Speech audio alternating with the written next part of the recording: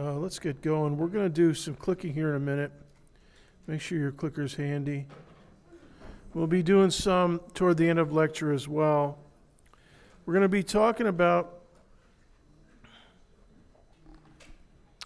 waves, and some of the waves that I'm going to talk about you can think of as sound waves, or sound waves are a good example, but mainly what we're going to the reason that we're studying waves is so we can understand electromagnetic waves. Now, before we get to any of that, Jennifer, let's just make a couple little announcements concerning homework. Homework 18, which I didn't get set up until kind of late yesterday. So I decided to give you guys a break and make it due on Tuesday next week. Now, we're going to have another homework 19 over the weekend, and it's going to be a big one. The weekend homeworks are always bigger than the middle of the week homeworks. And so you're going to have 2 homeworks going. And by the way,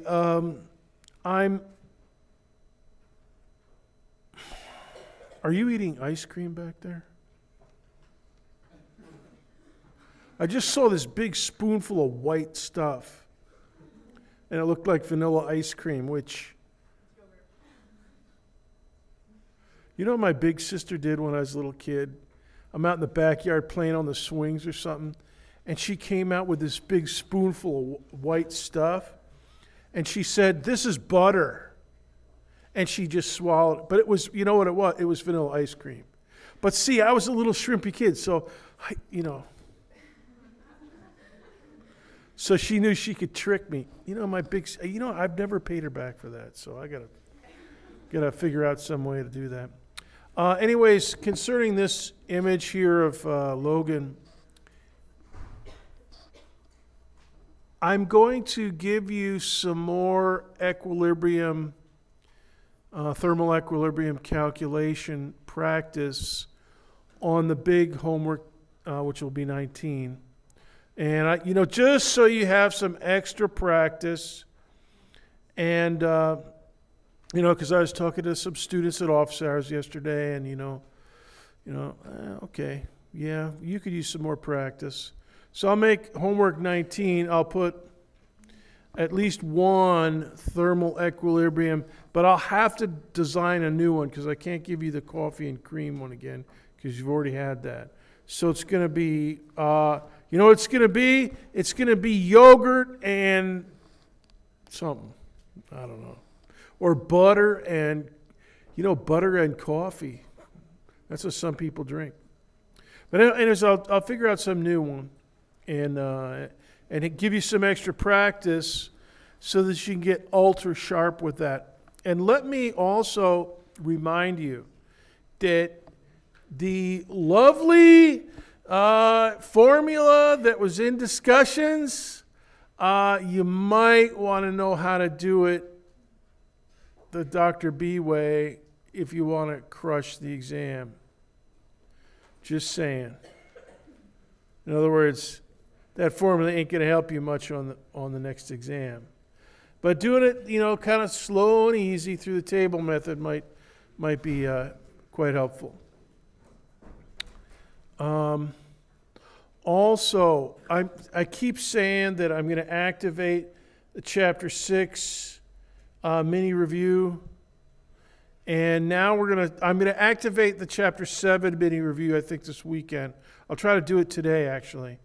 And the reason for that I keep forgetting about it is I actually have to send away by email to the Great River Company and tell them, okay, activate it on this date and close it on this other date and stuff like that.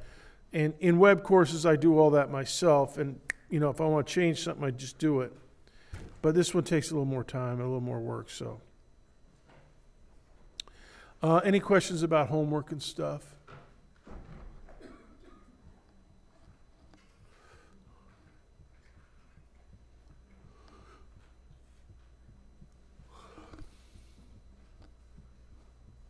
That's a pretty big spoon, too. It looks like a serving spoon.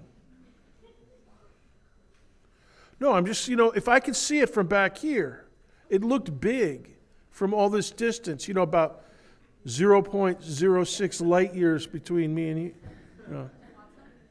No. No, see, I have a protein bar.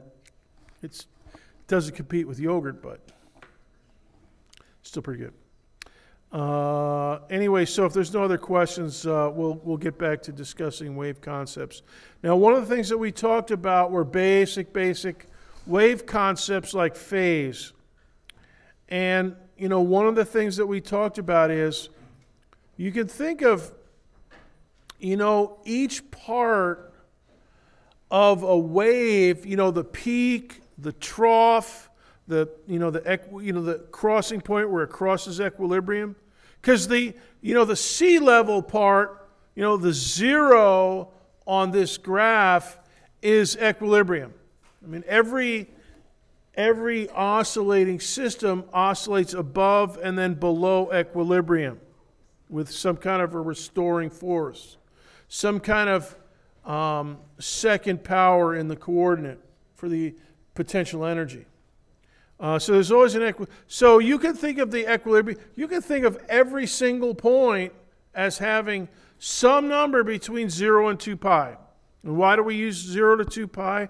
Because it actually, for a full lap around a circle, the circumference of a circle is 2 pi times whatever the radius is. All right? So half a circle is pi times whatever the radius is. And 90 degrees worth of a circle is pi over 2 times whatever the radius happens to be.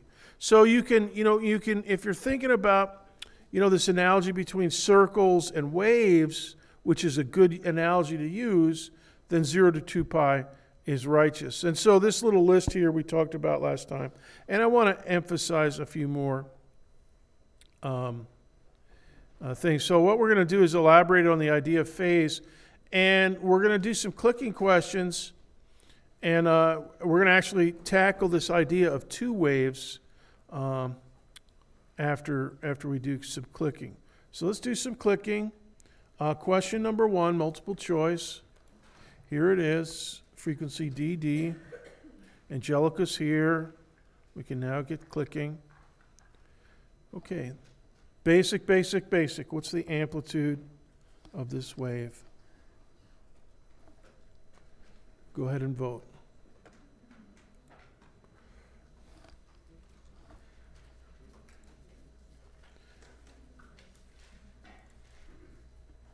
Come on, baby. What's wrong here? This thing's not letting me. It's burning my grits here. I can't grate it. I'll have to do it later, I guess. Okay. All right, there we go. Let's see. 15 seconds. 10, 9, 8, 7, 6, 5, 4, 3, 2, 1, 0. Okay, good. Yeah, that one is amplitude 50. Remember, the amplitude, so a few of you got this one wrong. The amplitude is from the equilibrium level up to the peak, or from equilibrium level down to the trough.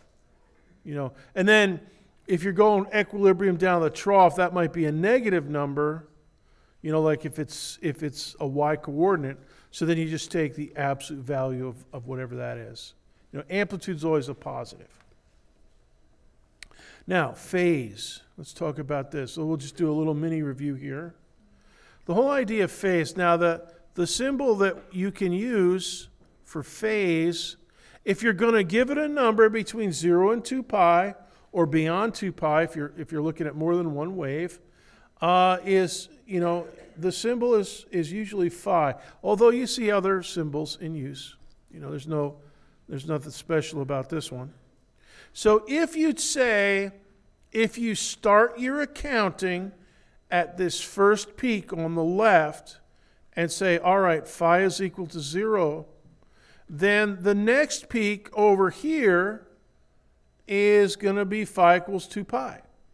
All right? That's 2 pi. That's a phase of 2 pi. Now, if you don't want to go any further, good. But if you want to go further, go out to the next peak, yeah. 4 pi. Yeah, that's good. You could do that. You know, then you're talking about two consecutive waves, each worth about 2 pi of phase. Now, you can identify other parts of the wave, like the trough. Okay, so this trough down here is pi. Also, you can use the terminology of degrees. All right, so you might want to add this to your notes. I won't add it to the diagram here, but if you say that this is, let me get this over here. If you say that this is 0 degrees here, then 2 pi, this would be 360 degrees. You know, one full wave, one full circle. You've gone through 360 degrees. And then this one, if you're talking degrees, 720. You know, et cetera, et cetera, et cetera.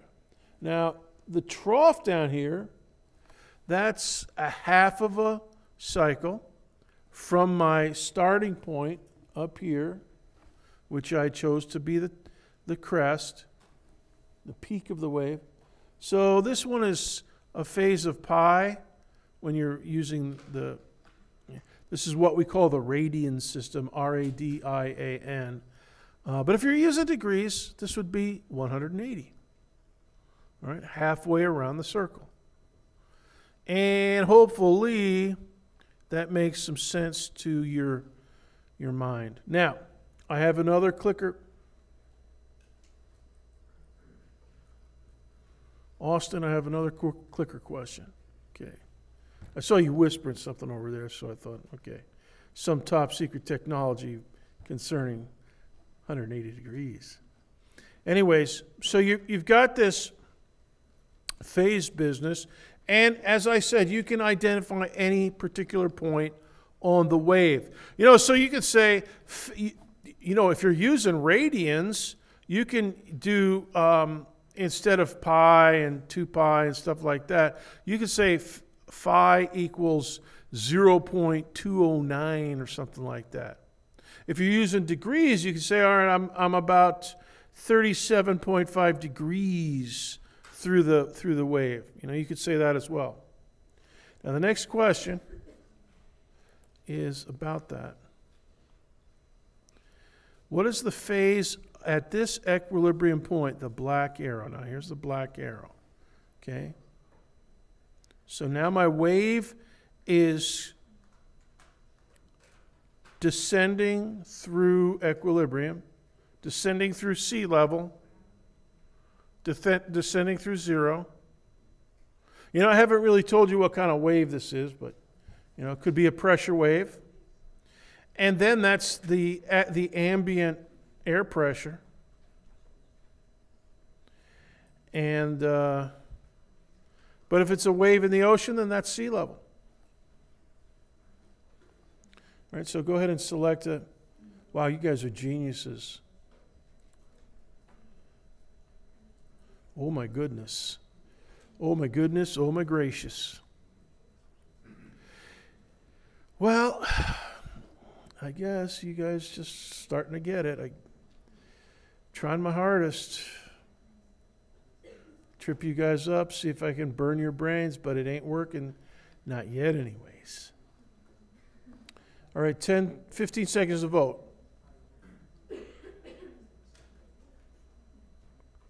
10, 9, 8, 7, 6, 5, 4, 3, 2, 1, 0. Yeah, this one. So here's your layout, and so that equilibrium point right here, the wave is descending through sea level. that's halfway between 0 and pi. So that means it's pi over 2. All right, so make a note of that. And you can label all the one, all the rest of them if you like. Like the next crossing point is 3 pi over 2. 1.5 pi, which is halfway between 1 pi and 2 pi. All right. And final side note to you concerning phase is this, that you can start your phase accounting system wherever you feel like it. Like you could have started it over there at time t equals 0 on the time axis, all the way on the left. And then, and then everything would change. But, once you start, we started at the peak, so that's good. That's not a bad starting point. But, you could do it wherever you want. And if you do it if you start it at a different point, all your other points of the wave will change, But the difference between the phases will be the same. Pi over 2 from peak to equilibrium, pi over 2 from equilibrium to trough, pi from peak to trough, trough to peak, etc., etc. So now, last time we were talking about these wavelets and the fact that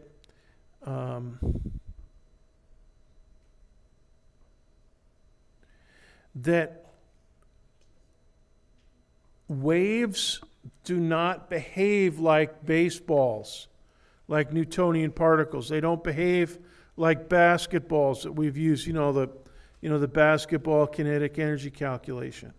We've done a lot of that stuff. Jumping out, we've taken and looked at pictures of students jumping out of perfectly good airplanes. But those are not waves. Okay, waves are harder to localize. They display diffraction, and they generate wavelets, when they go through a barrier or around an edge of something like that. And that's something called interference. Okay, and interference comes when you add two waves together or you have two waves interacting. Now, baseballs, billiard balls, molecules, at least in the kinetic theory of gas, they interact like billiard balls. And, when they interact, they bump into each other and they go off in some other direction.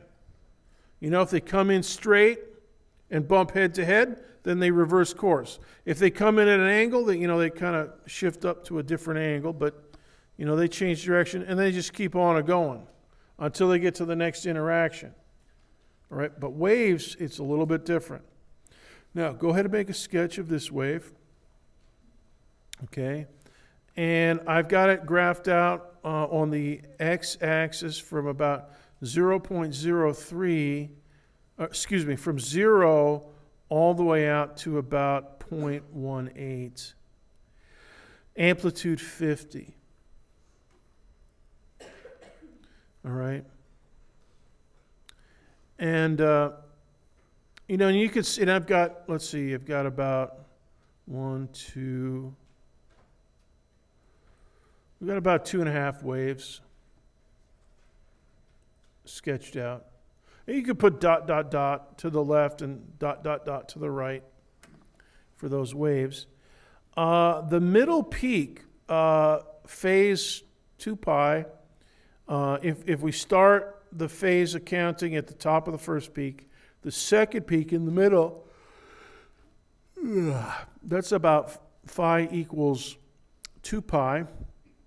And that's at about 0.09, halfway through the diagram. But not exactly. All right? And the first peak, phi equals 0, is a little bit even further to the left of 0.03. And phi equals pi, the first trough, is a little bit to the left of 0.06. All right, so... All right, now the third peak actually looks right just about at 0.15. Now, I designed this graph and the next one that you're going to see to be a little bit different.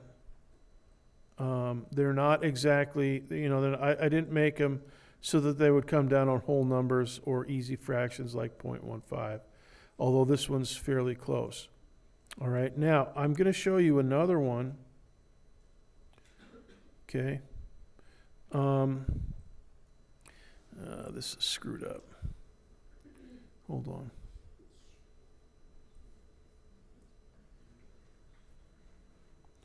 Okay. Gosh, dog it. All right, we'll just go with this. I thought I had it fixed. Go ahead and sketch in, and you know what? Look, it's good. Just sketch in the red wave, and it's slightly shifted to the right. The peak of the red wave is a little bit to the right. And you can see it's a little bit, matter of fact, you can see that the second trough of the red wave is pretty, whoa. No, wait a minute, the red wave, didn't we already do the red wave first? Okay, so the blue, let's look at the blue wave. The blue wave doesn't hit anything. Okay, the blue wave, man, Dr. B, outsmarted myself today with this one. So the blue wave is the second one, and its peak is about halfway between 0 and 0.03. And its first trough is halfway, looks pretty, this one looks like it's inching slightly to the right. And notice that the blue one is slightly to the left of the red one. All right? And what we would say is they both have amplitude of 50.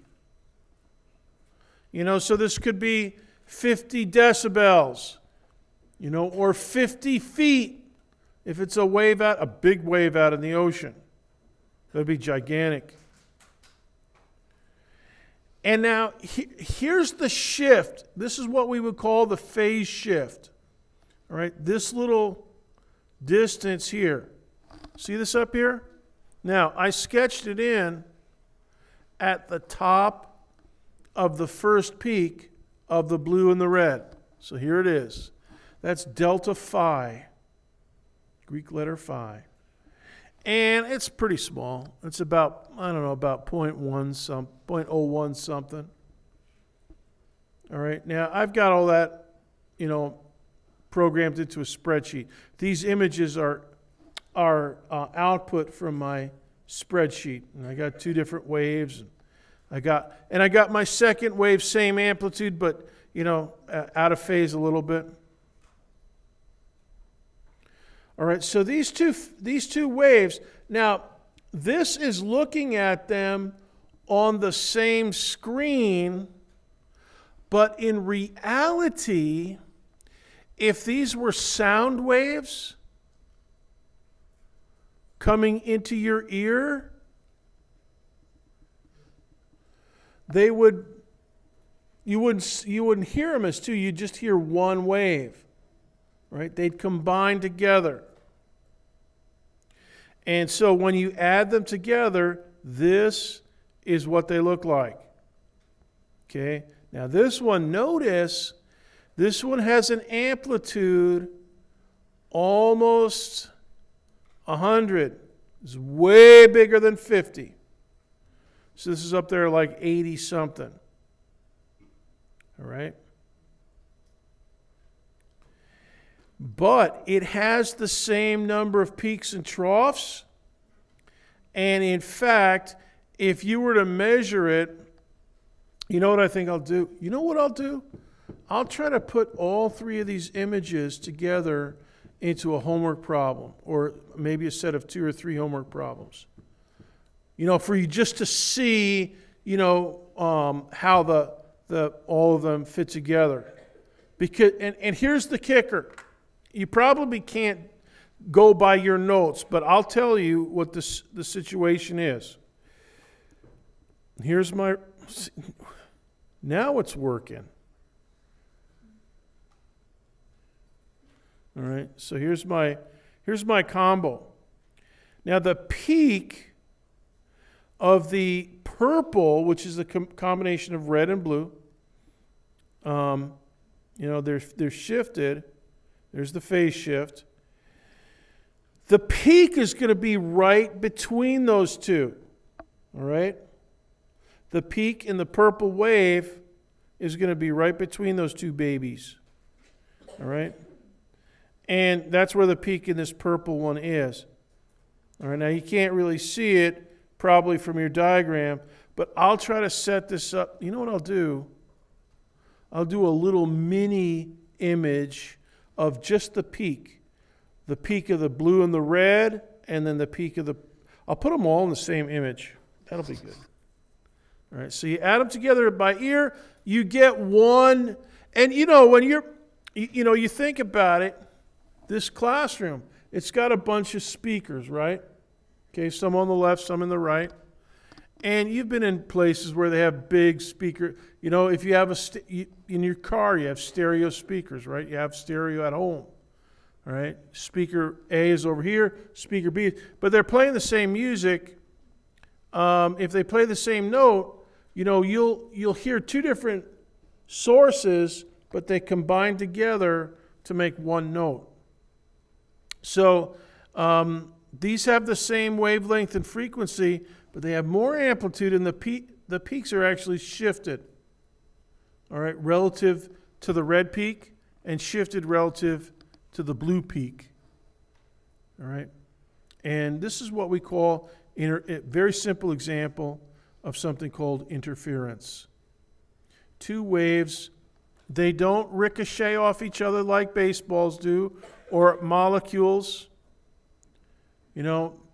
Basketball ricochets off the backboard, all right? If it hits the side of the backboard, it'll kind of blaze off to an angle maybe, but it won't diffract. And when you put two waves together like this, they'll combine to give one big amplitude wave. And this is how you, by the way, this is how you get those rogue waves out in the ocean. They come out of nowhere. And all of a sudden they slam into a ship, and the ship can be lost, they say. Some of those big rogue waves. All right. Now, so that's a first look at interference. Now I want to go through the calculation of wavelength and frequency and speed for basic waves. And we talked about this one last time too. The wavelength is the spatial distance between two successive waves. And really what it should be between the two successive peaks or two successive troughs. Okay? 2 points of equal phase, two successive waves. And the period is the amount of time one wave takes to get past you. We mentioned this last time as well. And the frequency, see this wave equation, V equals lambda F, it's a relationship between the wavelength and the frequency. The frequency is just whatever the period is, 1 over that. All right, so the unit of frequency, my wonderful students, is per second, or seconds to the -1. Go ahead and make a note of that in your notes. I don't think I have it on the outline, but the unit of frequency is per second, or you could write it as seconds to the -1, and that's a little compact way. Another way of saying seconds to the -1 or cycles per second is to use a name, Hertz, H-E-R-T-Z. Now, it's not named after the rental car company. It's named after Professor Hertz in Germany, who was the first person to create electromagnetic waves. You know, they knew the theory of electromagnetic waves. He figured out a way to create them and then measure them. In other words, he got a signal, a radio frequency signal in his lab. And then we started, you know, soon after that, we started making radio that could go across the ocean or from here to Mars, for that matter. You know, so we know how to do radio waves now. But Hertz is the first guy to actually measure that and show that electromagnetic waves exist. And so they named the frequency a unit after him. Another thing that we talked about is the electromagnetic spectrum. And the electromagnetic spectrum goes from, you know, very, very small wavelengths in gamma rays and all the way up to very, very large wavelengths in radio waves. And the visible part, the Roy-G-Biv part, is kind of between those two extremes. So in terms of frequency, smallest frequency is radio. Small frequency, but big wavelength. Also small frequency, but not as small, is infrared. And by the way, microwave frequency is also down in it. How come this says A, 2 letters A? I think somebody's sabotaged my PowerPoint here. Who could it be? Somebody. So infrared, then visible, Roy-G-Biv, then ultraviolet. Now ultraviolet, you're starting to get smaller wavelengths. X-rays, really small. That's why X-rays penetrate. You know, they can't penetrate your bones, but they'll go through your skin like they're not even there. You know, and all your tendons and stuff for the most part. They'll catch a little bit. They'll stop a little bit. And your skin will catch a little bit of X-rays, but mostly it's transparent to X-rays, which is why we use X-rays to take pictures of your bones. You know, you break your arm and stuff, we can see if it's a bad one or a simple fracture, stuff like that. And then gamma rays above that. Side note, if we haven't already made a note of this, the violet end, V-I-O-L-E-T, the violet end of the visible spectrum is about 400 nanometers. Nanometers is abbreviated NM, lowercase n, lowercase m. The red end of the visible band is about 700, a little bit longer. Still pretty small, 700 nanometers, but a little bit bigger than the violet. And then green's kind of in the middle there. So if you're out at about, you know, 6-something, 7-something, 100 nanometers, you're talking either red or maybe if you're past 700, you know, like 743 nanometers, that's probably infrared for most people. Although they say that certain animals can see infrared, a little bit of infrared. Here's the speed of light. So when we use the equation to calculate lambda, that's our second main topic today. And this is a calculation that you'll have on homework. Actually, you already did. You had one little multiple choice. Sinchi, I think it was a frequency calculation on the homework. And we're going to do a little fancier one today. But you have to use the speed of light 3 times 10 to the 8 meters per second. All right? And light being an example of an electromagnetic field that oscillates. Everything in this picture that you see, this lovely photograph, this is up in Shenandoah National Park up in Virginia about a year ago. Everything you see in that picture is from light.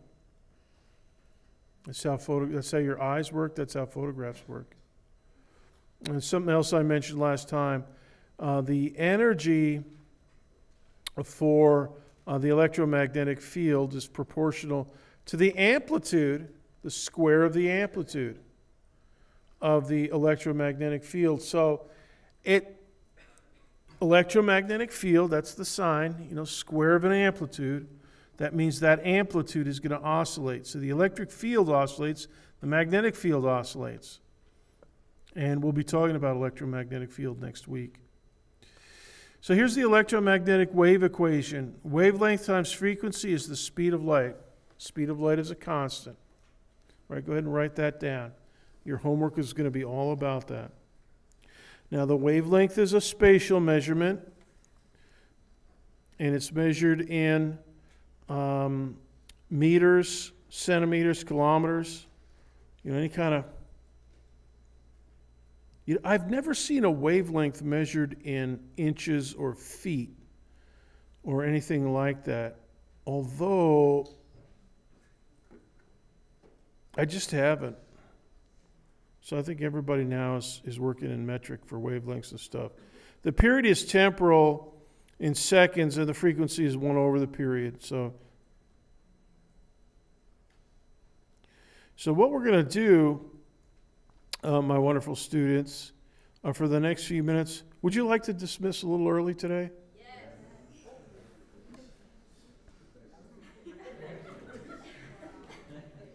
Good gravy. Yeah, everybody go and get some yogurt over at Smoothie King or something like that. But let's do a calculation. What we're going to do is calculate the frequency using C equals lambda F for something that's red. Now, red, you're talking high 600s up to about 700 or so. So let's use 656. 656 nanometers. Now, a nanometer is a billionth of a meter, billionth with a B. B for Bravo.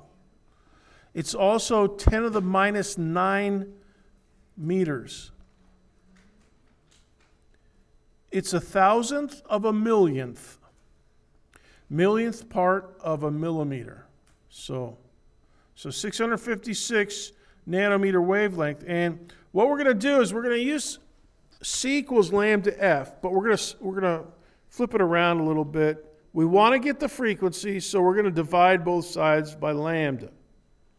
All right, and then we're going to put 3 times 10 to the 8 in the numerator, Brittany. And then we're going to put 656 nanometers down in the denominator. And then we're going to, calculate it out and stuff.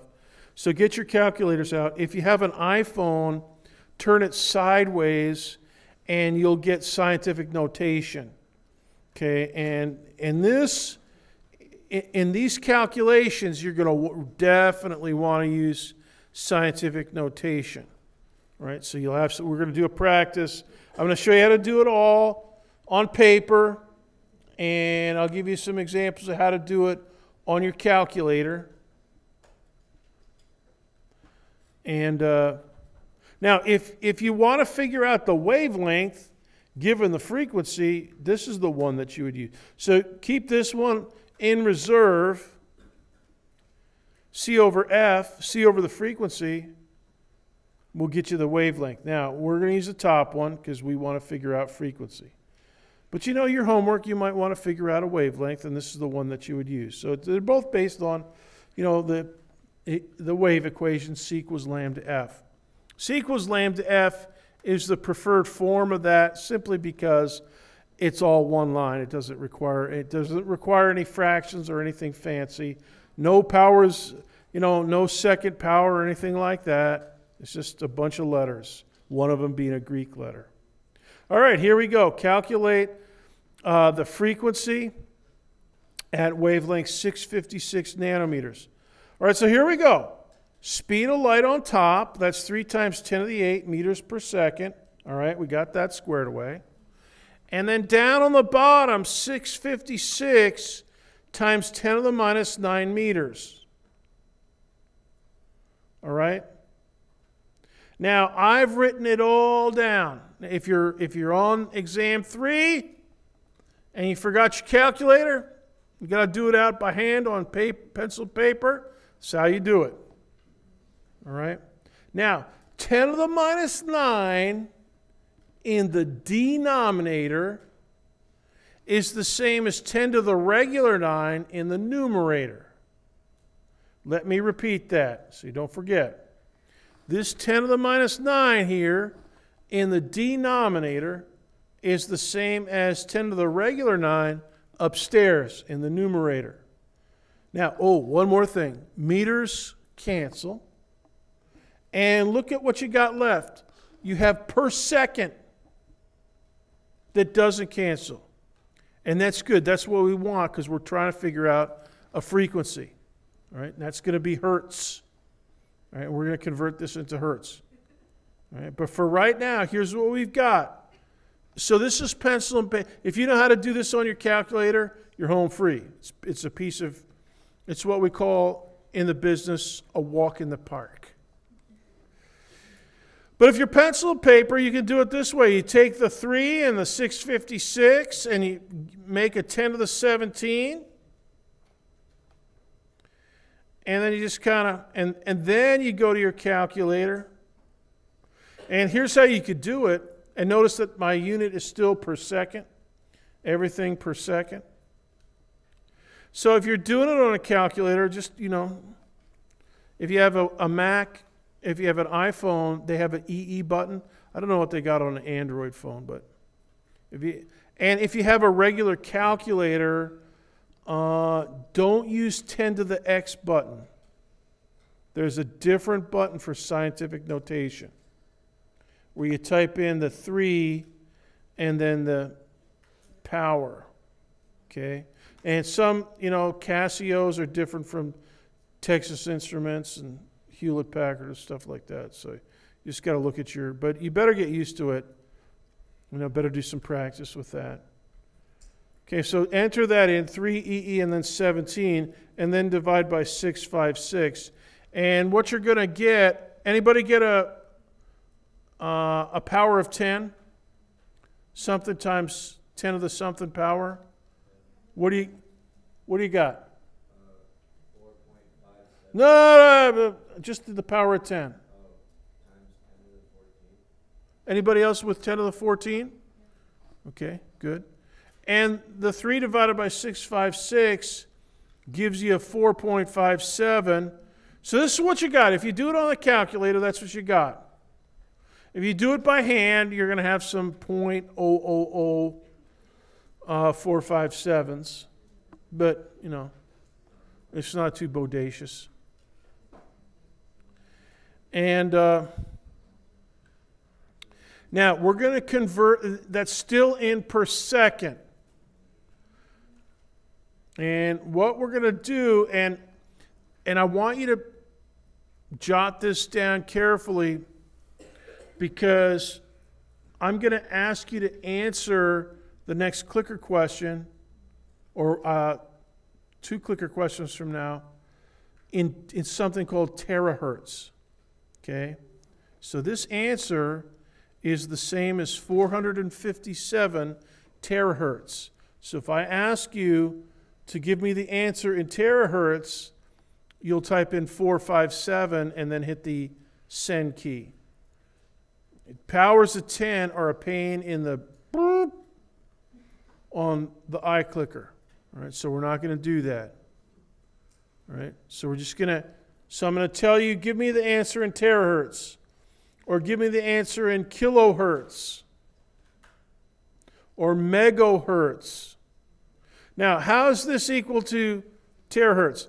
Terahertz, tera, capital T, that stands for 10 to the 12 of anything.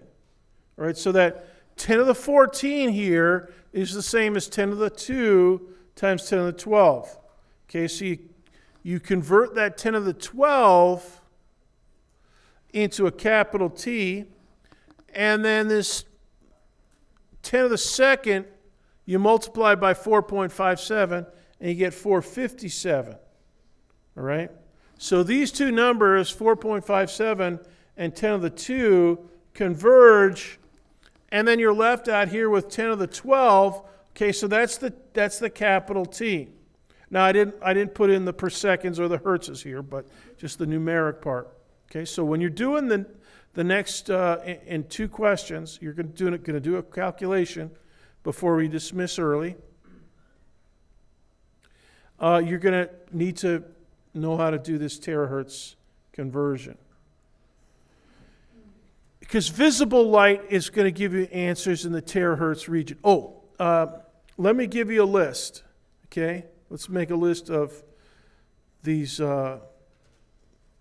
abbreviations. Kilohertz, KHZ, and hertz is capital HZ. So K, capital HZ, that's 1,000 cycles per second, 10 to the third power. Next one, megahertz, capital M, capital HZ. That's 10 to the 6 cycles per second, 10 to the 6 hertz. The next one, 10 to the 9, is gigahertz.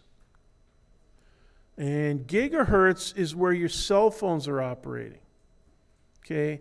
Megahertz is where your FM radio is. So FM radio is up in the range of like 80 to 100 megahertz.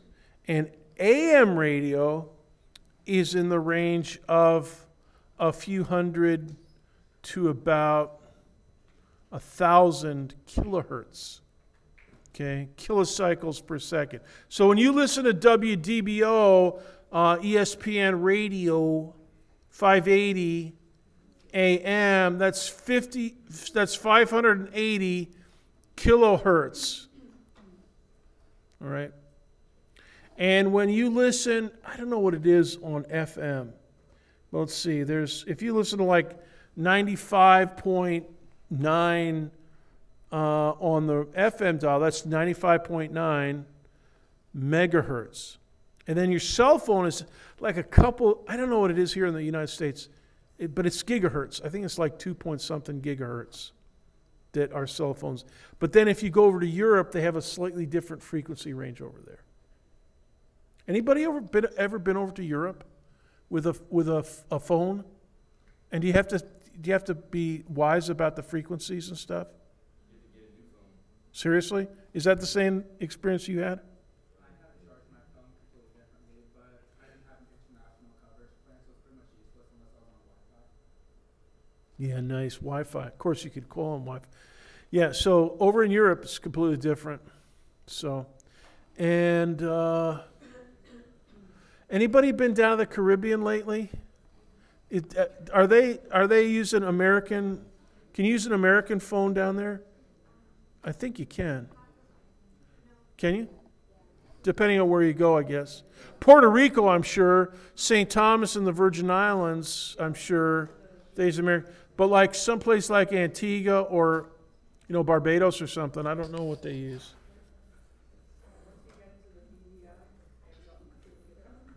Oh, so up in the BVIs? Yeah. That's English. That's British. So. Yeah. All right. iClicker question. Number 3 for today. So this is a visual IQ test. See how you do.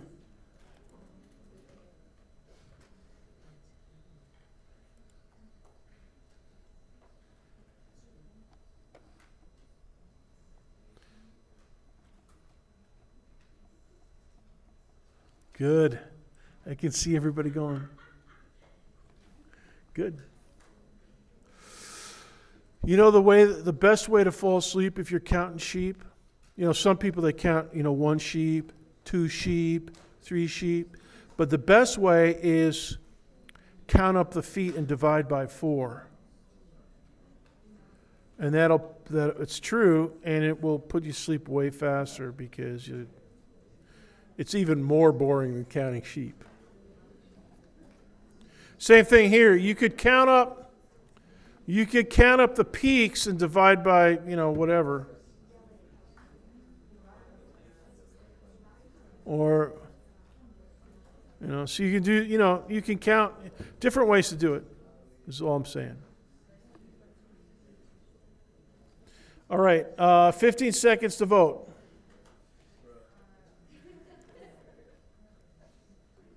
And the real reason that we're dismissing early is so that I can sneak over to Chick-fil-A and get some yogurt over there.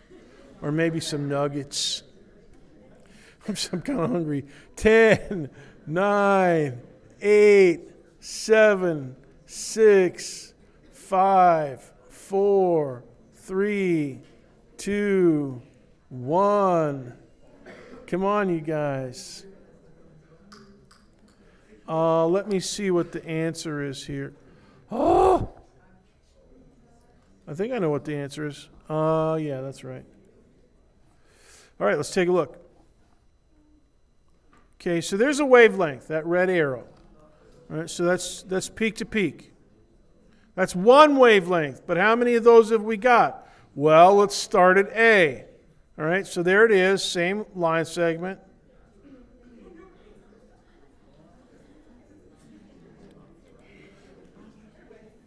I see you guys changing your answers. But you see, some of you are changing your answers, but I thought I stopped it. But, shh. But, this is not, the answer is not one. Because look, you got another one. So you got two. And then this over here, that's half a wavelength. So your answer is there. Ding. 2.5. All right. And not everybody got it. But the majority of you did, and including, I think, a few that switched at the last minute. All right, next question. Hit your refresh key, because this is a calculation. Calculate the frequency of 410 nanometer light and type in the numeric part of your answer to the nearest terahertz. So remember that a terahertz is the same as 10 to the 12. So you may come up with something times 10 to the 14 and segregate it at 10 to the 12th out. Okay? So go ahead and do that. And I'll give you a few minutes for that. So Sonic, definitely, if you're sitting with somebody, you can definitely ask for counsel. Good. And definitely start bringing your calculator to class, and definitely, not just your cell phone, just get your regular calculator, because the exam, you're going to be SOL at exam 3 if you don't have a calculator and know how to do scientific notation.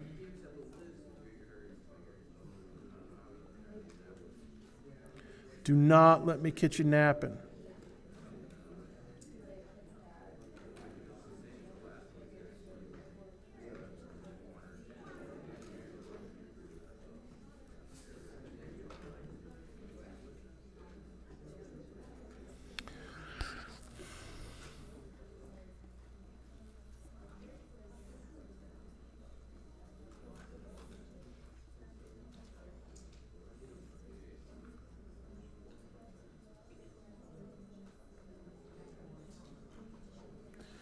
I'm really hungry.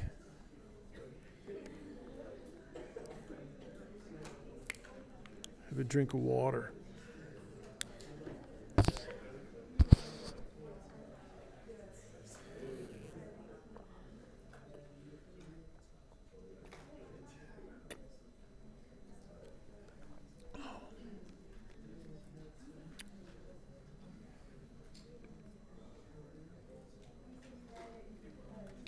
Good, I see you guys in the back there talking things over. Good. It's going to be helpful. Talking it over, that's good. Remember I told you that in office hours? Remember? That's what you got to do. That's going to really help.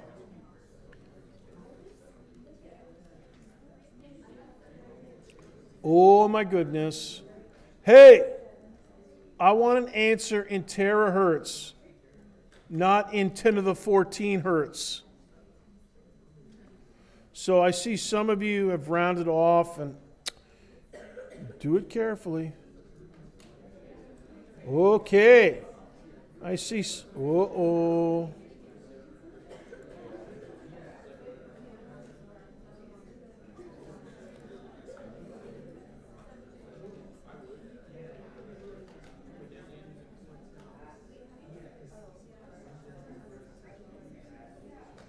And hey, you guys, make sure you round off carefully. I see a big pile of students that are rounding off a little bit sloppy. But I see a good pile of people that have got it. Right, you're right on the money.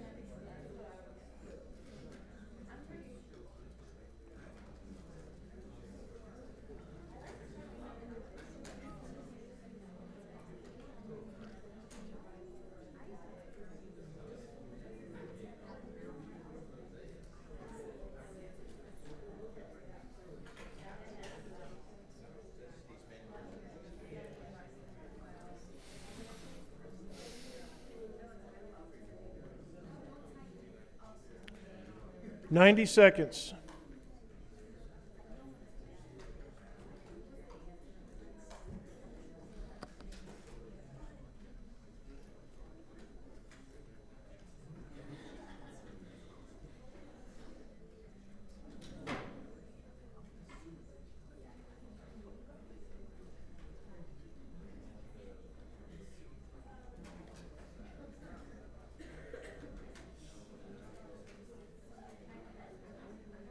One minute.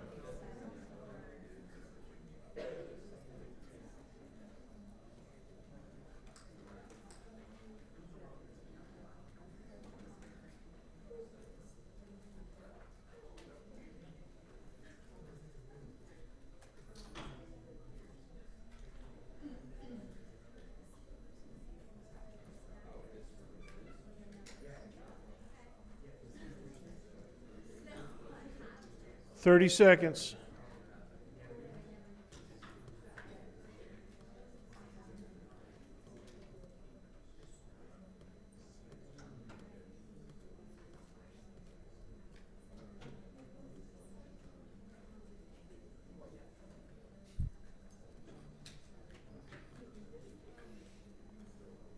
"10, 9, 8, 7, 6, 5, 4, 3, 2, 1, 0. All right, let's stop this. Stop this question.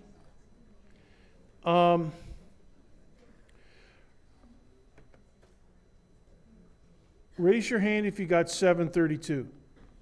Sweet. All right, if you got now I want to show you the answers that were sent in. All right, you guys did pretty good. Now you guys here with 731, you got to round off carefully. And look, 7.32, you gave me the answer into the 14 hertzes, not terahertz. And here's somebody that rounded off to 7. And I don't know how you get 1.79, 1.52, 7.3. So when you're doing this, that's pretty good. You guys did good. If you don't have a regular calculator, better buy one from Walmart or something over the weekend. All right, Deluxe Homework 19 over the weekend. Also, Homework 18 is still running, due on Tuesday. You're dismissed 15 minutes early.